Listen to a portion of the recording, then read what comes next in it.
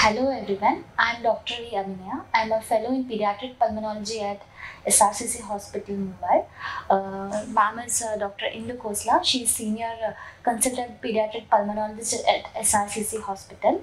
Today we are going to discuss on pneumonia and we create awareness on pneumonia.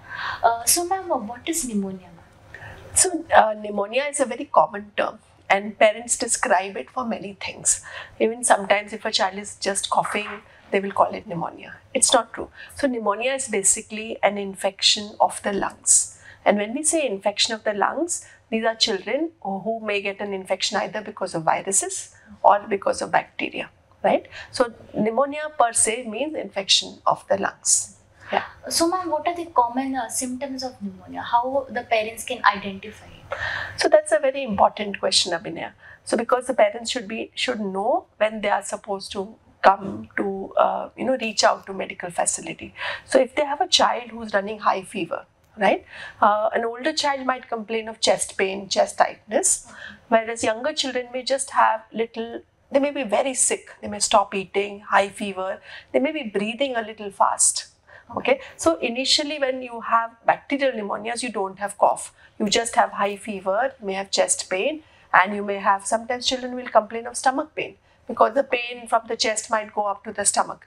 And these are kids who may have a little fast breathing.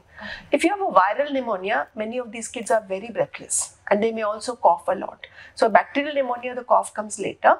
But in viral pneumonias, children may have fast breathing, fever, and cough. So by and large, parents should understand that their child is probably suffering from pneumonia. If the child has high fever, is breathing fast, has chest pain, and he sometimes is occasionally very breathless. So these are the general symptoms of pneumonia. Okay. So ma'am, what are the danger signs for the parents to know? So a child who's just not feeding, right? A child who's dull, who's listless, who's not feeding. A child who's breathing fast, that is again a danger sign. If everybody today has a pulse oximeter at home, after COVID, it's like a commonplace, right? Everybody has a pulse oximeter. So if you check the child's saturation and if it's below, 94 and above is normal. So if you have a saturation and if you have taken it properly, sometimes you may be misled also unless the pulse oximeter is correct. So if your saturation is low, that is again a danger sign. A child who is looking a little blue, right? These are all your danger signs of pneumonia, and this is the time when you really need to probably be admitted in a hospital for further management. What is a normal saturation in a child? So normal saturation should be anything above 94, right? If it is less than 94, and I would surely say if it's less than 90, it's definitely concerning, though the cutoff is 94. Okay. So ma'am, what are the ways to prevent pneumonia? Okay, so that's a very vital question that you have asked. So as I mentioned earlier, that pneumonia comes through viruses and bacteria. So for certain viruses and bacteria, we have vaccination. So like say for instance in the flu season, which is typically monsoon months and the winter months in our country, you should give the flu vaccine. So typically in a city like Mumbai, the vaccine should be given just before the monsoon start. But if you're staying in Chennai, your flu season starts in the winter months. So maybe around that time before the winter months start, you should take the flu vaccine and you should take it annually. We have pneumonia vaccines, which are the pneumococcal pneumonia vaccines. So you must take, and even the government of India gives it free in their immunization schedule. So I would just request all parents to see that they take vaccines because they are expensive vaccines and somebody might say, we don't have the resources to take it, but government of India gives it free. So you must take the pneumonia vaccine against the pneumococcal disease. We also have another vaccine called the Hib vaccine, which is again for pneumonia, and again government gives it free and it's freely available across. There are certain other causes of pneumonia which is called as pertussis, again which is covered with a vaccine called as DPT. So these are the different vaccines that you must take to prevent pneumonia.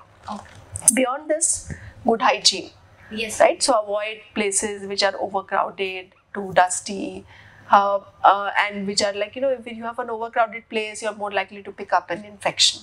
Good food habits.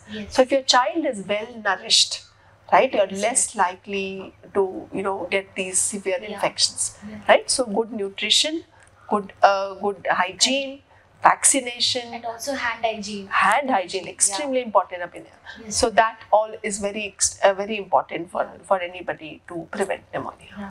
So recently we are seeing a lot of respiratory infection, and is there any correlation between the rise in the air pollution and the respiratory infection which we see in the OPD? Again, today everybody is talking about AQI, Yes. and every day, people don't see the temperature nowadays, but they see the AQI, correct? Yes, it has a very strong correlation. When we talk about AQI, we're talking about particulate matter, we're talking about black soot, we're talking about carbon monoxide, nitric oxide, sulfur dioxide, and dust. All this are the, compose the AQI. Yes. So all of these are respirable, especially if the size particulate is like 2.5. Yeah, so these are respirable, dust particles or polluted particles which can go through the air. So if you take these in, so it is going to cause inflammation. Inflammation will reduce your immunity to some extent. It will increase the risk to infection. It will also make your your system more prone, and probably even recovery may be delayed because you can tend to, because it irritates the airway, so you persistently tend to cough. Here I must mention the role of tobacco smoking. So tobacco is one thing if a child is exposed to inside the house. So you have pollution outside. Yes, you have pollution inside the house, and tobacco is one such smoke which should be avoided in all circumstances. And parents will say, I smoke outside and come, but that's not done because he will still carry the smoke in his mouth, and that can cause problems to the children. Burning kachua inside the house, the coil, mosquito coils, in an interior of a country, even the kind of biomass fuel that they use, that causes black soot. So all these are indoor air pollutants, pesticides used inside the house, etc. So these all are contributory. So avoiding indoor and outdoor pollution, avoiding tobacco smoking is very essential because it worsens a respiratory infection.